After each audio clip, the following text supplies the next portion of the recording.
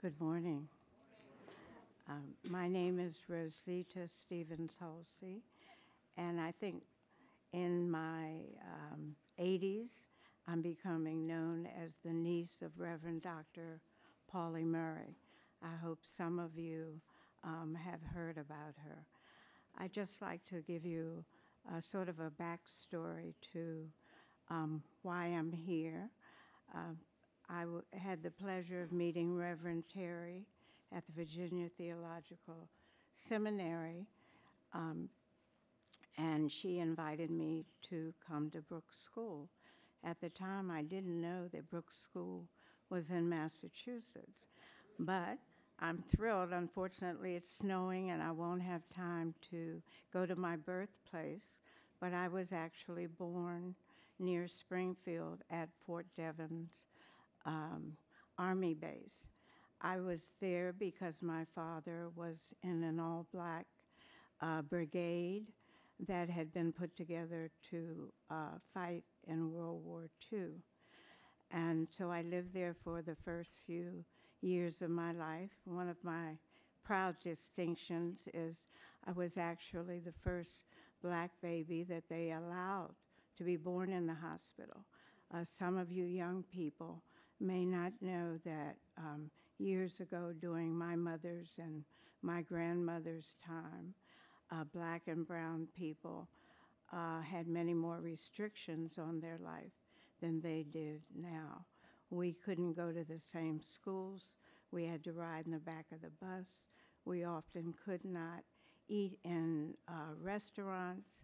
I'm sure some of you have learned that there were even separate water fountains that said white and black. So oftentimes black people would die because a hospital where they had to go to and where they would be treated was not near where they were.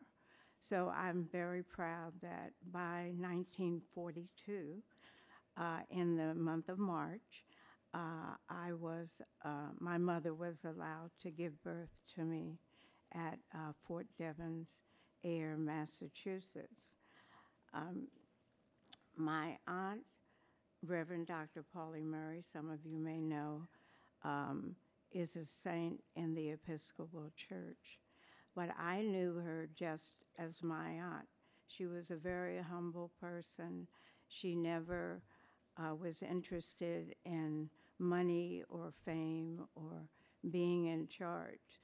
So my life actually intersected her for 43 years. Though we were very close, and I was definitely inspired by her bravery, her ability to speak up about anything that she felt was a problem, her interest in human beings, not just men or women or people of different races and culture, but all of them. She just looked at people as human beings, and that's what she fought for. She was one of the people that was involved with the NAACP and Reverend Dr. Martin Luther King. And she worked with them through the NAACP and other organizations for many years. But when Dr. King was organizing the March on Washington in 1963, Pauli became a little disillusioned because Rosa Parks at that time was determined and called the godmother of civil rights because of her refusal to get up on the bus and give her seat to a white person. But Dr. King, being a male, and that was really the times that they lived in, women were not thought to be as important as men in terms of where they worked or being in charge of anything. And so Rosa Parks was not allowed to work with the male civil rights leaders in the march. She was relegated to stay with the wives. And Aunt Polly thought that Martin Luther King should have some of the women who were involved in the movement up front with the men and able to say something. But basically, he just allowed Mahalia Jackson to sing. Times were very different then, and women, black and brown people, and LGBTQ persons had very few rights. But Aunt Polly's work with her legal theories have helped change some of those laws, and I'm very proud of that. I'd just like to share before I leave what I call my Polly Murray epiphany. I had found out that the Episcopal Church had honored her for her work as a priest, as the first African American female priest in the entire Episcopal Church, and her work in civil rights and human rights and women's rights. So after that, family members would say to me, have you heard that there's something going on about Polly Murray in North Carolina? Well, most of us had never been contacted as relatives about that. So my niece decided that she would take me to Durham to find out just what it was that was going on, because we kept meeting people who would mention that. When we got to Durham, it happened to be in July, and we were told that there was a service at Titus Episcopal Church, and they thought that that we should go there. And so we took a taxi and we went over to the church, and it was their feast day, and the entire service was in honor of her, and a bishop and other important dignitaries had come to speak about her. I was just really spellbound during the entire service. I was so proud and so puzzled that all of this was going on, and everyone seemed to honor her, and the family really didn't know much about it. So after the service was over, they had their normal ice cream social, and for about a half an hour they said, and then we'll close. An hour and a half later, I'm still standing with a long line of people waiting to speak to me. There were people there who had actually met her, who wanted to share the information with me and just tell me how much she had meant to them, or some funny little anecdote that had happened in talking with her. And then there were people there who had never met her, but who had read about her either through the Episcopal Church or some of the many books which now have been written about her. And there were people there who didn't know anything about her, but after the hour-long service were very inspired. And people came up to me and just wanted to touch me because I carried the family blood that she had. So I felt myself having an out-of-body experience. And on the way back to the hotel, I said to my niece, all these people are honoring her, but what are we doing as the family? And I said, we have to do something. How can we do something? So we, the next day, we were going to the Polly Murray Center, which was a project of Duke University, which they had started in 2009. So after seeing our ancestral home, which I knew nothing about and had never been to, the Fitzgeralds are my mother's family of Durham, very well known because they were bricklayers, and they built a lot of the government buildings and homes of rich people in North Carolina. Um, so I said, we must do something.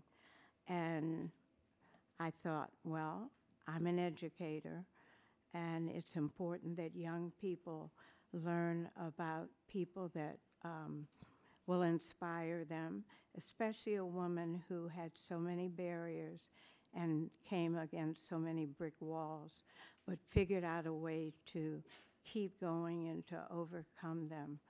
And I decided that I would write a book for young people so that they could be introduced to her. And I also got involved with the Pauli Murray Center and decided to retire from teaching so that I could spend my time sharing um, my love for my aunt and other people's interests in her. She followed in the footsteps uh, of Martin Luther King's in terms of her philosophy of nonviolence. Um, and she read a lot about Gandhi, and he had too. And so she tried to solve problems legally or without violence. Most people don't know that in the 1940s, she was arrested and jailed twice for not giving up her seat in the back of the bus, years and years before Rosa Parks. And in 1943 and 1944, she organized student protests in Washington, D.C., and desegregated two very large cafeterias. I never knew this. She never boasted.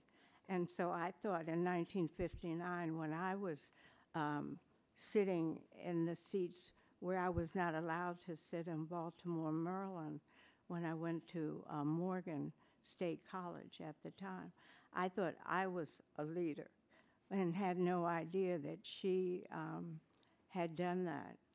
So I'm very pleased that Reverend Terry invited me here today. I'm just mind blown at the diversity of your program. It's so inspiring to have been a part of it and to hear all the various cultural and religious readings. And I hope that I'll get a chance to talk to the beloved community and some of the students this afternoon in our program. So again, thank you for having me, and I hope to see some of you in the future.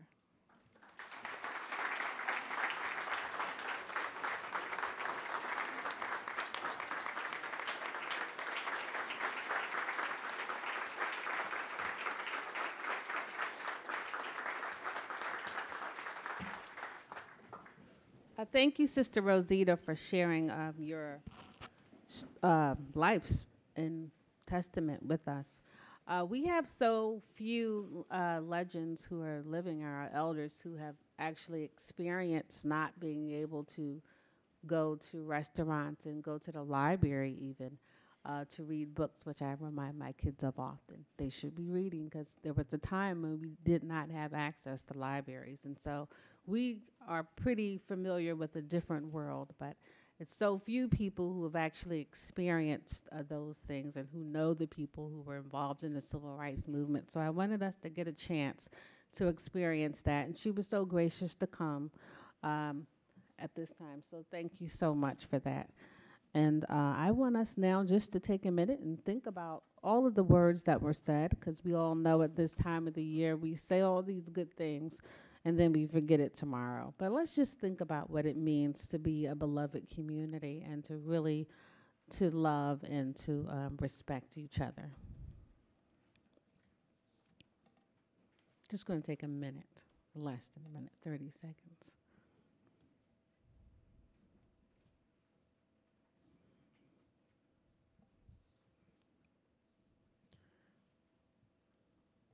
So before I say the benediction, we're going to sing We Shall Overcome. I'm going to be singing that with a lot of gusto because I think we are overcoming progressively. We've had some steps back, but I do think we are overcoming. And our DEI prefects and beloved community ambassadors are going to be walking hand in hand and making a bridge of hope. And Sister Rosita, which I call her Sister Rosita, Miss Rosita Stevens Halsey will walk through that bridge of hope.